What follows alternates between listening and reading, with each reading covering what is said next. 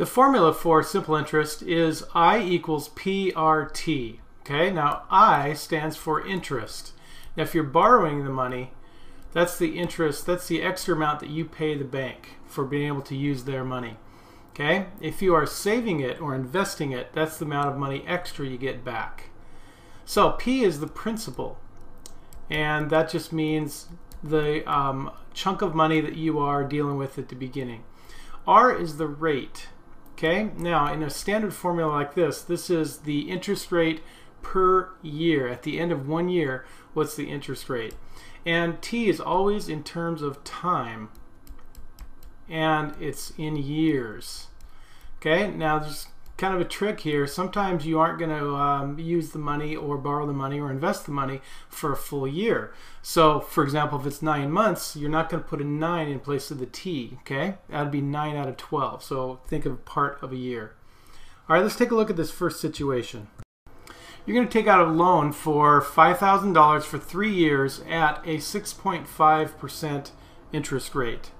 Okay, so here's the formula. I equals PRT. It's all multiplication.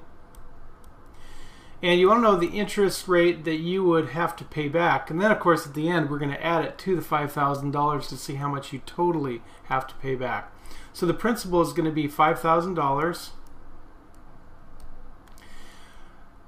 times the rate, and it's 6.5%, but make sure you change it to a decimal amount, 0.065. Remember, the decimal point has to go from where it is, 6.5, 2 places to the left to get rid of the percent symbol. Time is going to be, of course, 3. That's in terms of years. Okay, now it's just a simple multiplication problem. You're going to get $975.